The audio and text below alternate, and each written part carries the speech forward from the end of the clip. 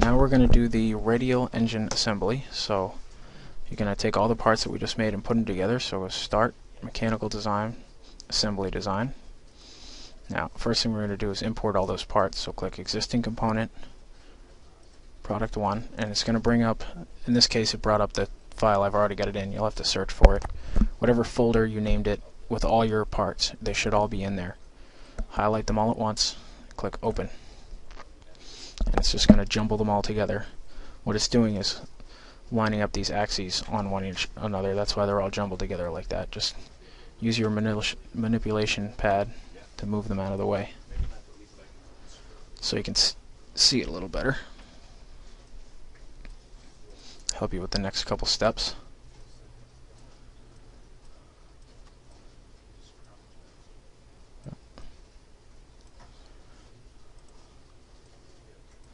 Click OK. Now we can kind of see what we've got going on here. Now, the next step is, you've got 5 of these piston rings, but only one is showing. So you want to right click, click copy, and then click on product and paste it 4 more times. So you should have piston rings 1 through 5. And again, it layers them on top of each other, so use your manipulation pad and start moving them out of the way so you can see them all. Like so. And same thing with the piston ring plug. We've only got 1, but we need 2, so you copy and you click paste. It'll put it right on top, so you're going to have to go into the manipulation bench, move it over. There it is. Now the last thing we're going to do is get rid of all these axes that are showing. Just hide them all, because when you start to put everything together and copy and paste your sub-designs, they're going to start to get really, really messy and take up a lot of room. So you just hide them now, and you can always bring them back later if you really needed to. Oops. Let's go to show all. Hide all. Hide show. The reason we're doing this is you can see it here. The copied ones, when you click hide show, it hides and shows all of them.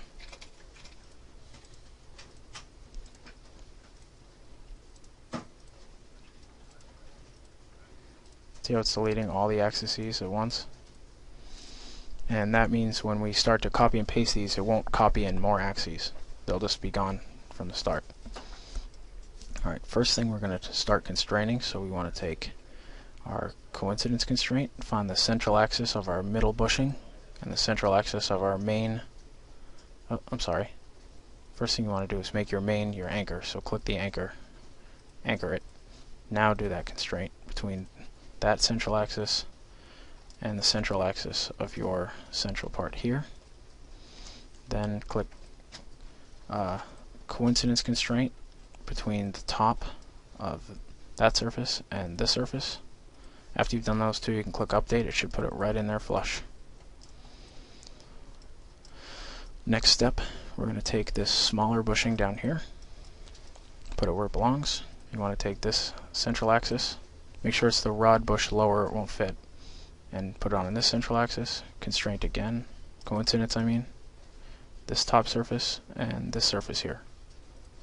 You can see them. Click update, it'll stick it right in there. Same thing for the upper one. Find this axis and this axis.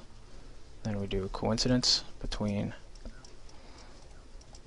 this one here, zoom back out, and this top surface here. Click OK, click update, it'll stick it right in. Okay. Now we've got to do the same thing. Put this pin where it belongs. It's this axis and the central axis of this piston, not that one. The horizontal one between this circle. You can find it right there. And because we know it's the same length, we can do coincidence again between the top and this side of the piston. Click OK, click update, and it'll put it right inside your piston for you. Now, the next thing we're going to do is get these pins on there. Same thing, you want to do coincidence between their axis, which you can see right there, and this axis that we just found. I'm all turned around here. Let's go on the other side so we don't have this main rod in the way.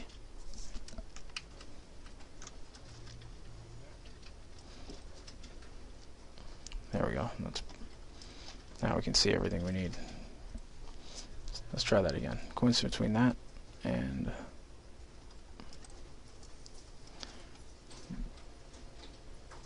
gotta find the axis in there. For some reason it wants to give me the middle one. It's not what I want.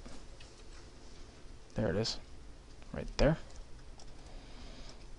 And you want to do a contact between this under surface and this surface here. Click update, it'll pop it right on there for you.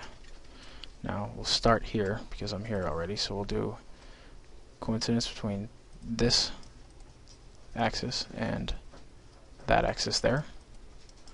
Finds it easy because it's the only axis on that part. Now we'll do coincident or contact between this under surface and this surface of the piston. Just gotta zoom in a little bit. Update, and there we go. Now we're running out of parts, so that's good. All we've got left is the piston rings, which take a little while.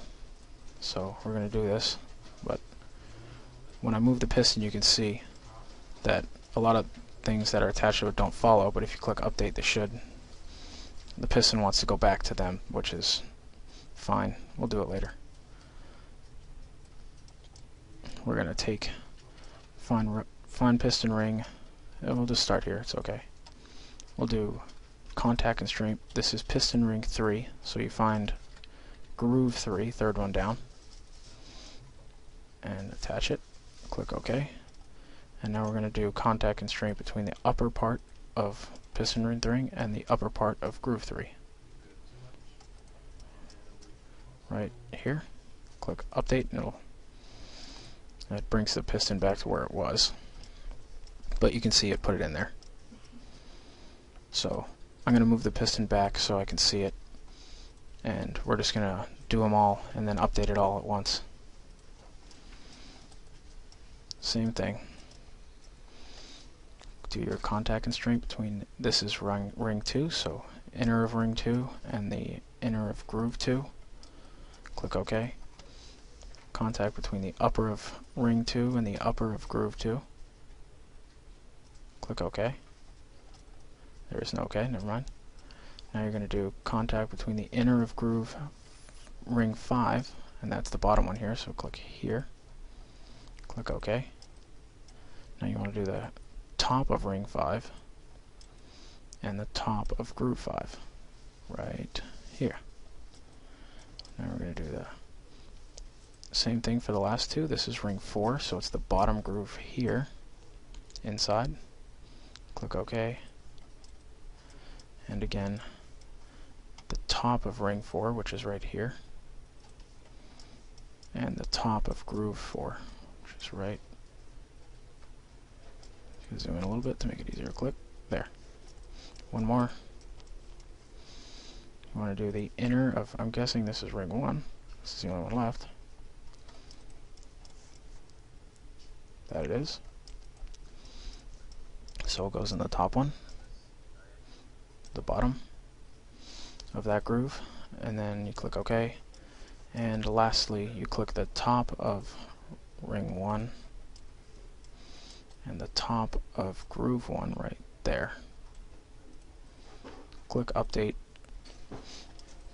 and all your rings should be inside of your part, except for one, which I don't know where that went.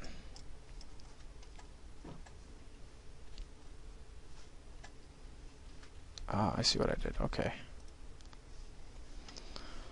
Click, I accidentally constrained one of them to the same spot, so we're going to click piston ring 5, drag it out, and you can see its constraints turn gray. So we're going to delete them and start over. That is piston ring 5. I want that one there. So let's drag the next one out, this one. That's the one that's wrong. And you can see it's got two constraints on it. See if you can click them. Okay, let's delete. delete them. You gotta get out of your movement first. Click this one, delete it. Click this one, delete it. Now let's put it in the correct spot. We're going to do contact constraint between the middle. It's ring 4, so it goes here. Click OK, and then you're going to do contact between the top and the bottom, or the under lip of number 4. When you click update this time, they all go to where they're supposed to be. Good.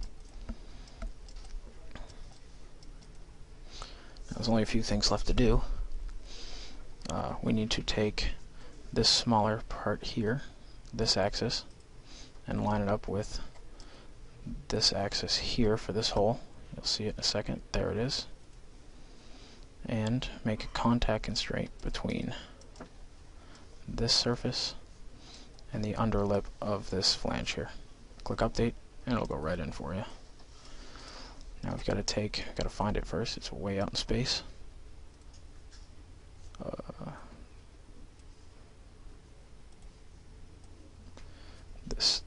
This bolt here. We want to do an axis constraint between here, and a contact constraint between the underlip of the bolt head and the upper surface here. You click update and it'll go into the right spot. Bolt on top. Let's click view all so we can see it. And the last thing to do is you want to take this piston, you want to do a coincidence between that axis and this one here, the vertical. Click update so it'll move to the correct spot. You can see the piston's almost where it's supposed to be. You want to do offset this one between this outer edge here and this coinciding edge here. Make it, in this case it's on the other side, so it's going to be negative 21.5 millimeters. Click OK, update, and it's going to center that piston right onto your part. Now the last part is obviously the piston's facing the wrong way, so we're going to do an angle constraint between this bottom edge and this edge of our part. Make it 90 degrees. Click OK, update. Actually, since it's already upside down, we've got to do 270, and it'll flip it around for us. Now you update it. And look at that. Now the last thing we need to do is we need to do an angle between this inner surface here. Zoom in a tiny little bit. Right there. And this surface here. We want to make that 75 degrees. Click update. Actually, we need to make it, it's got to be over here, so we'll just add 75 and 180. You can actually do that in CATIA, 75 plus 180. That was actually a plus. You click OK, click update, and now it's correct. Okay, now next thing we're going to do is we're going to show you how to copy the part that we just put together and copy it around the flange. We'll show you in the next segment of this video.